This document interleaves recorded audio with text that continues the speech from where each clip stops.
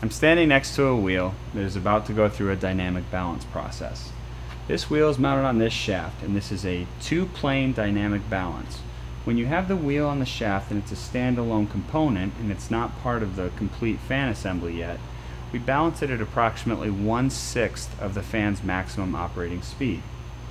There are three different classifications that you can request as a buyer. The standard that most fan manufacturers are going to hold to is a G6.3, which is the least stringent of the three different ISO standards. There's a G2.5 and there's also a G1.0. If we were balancing this per a G6.3 standard, there's an equation that we use that tells us what the maximum allowed imbalance is on each side of this wheel. And so let's, for example, on this wheel size, let's say that number is approximately 15 grams. So we balance it down to where there's no more than 15 grams of imbalance on either side of the wheel. Should you ask for a G2.5 balance?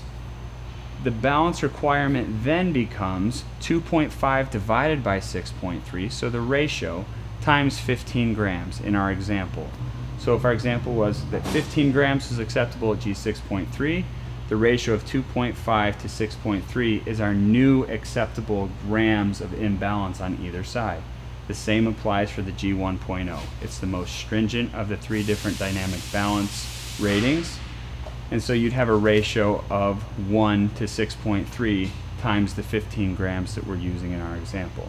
So G1.0 is the most stringent of the three different balance ratings that you can ask for.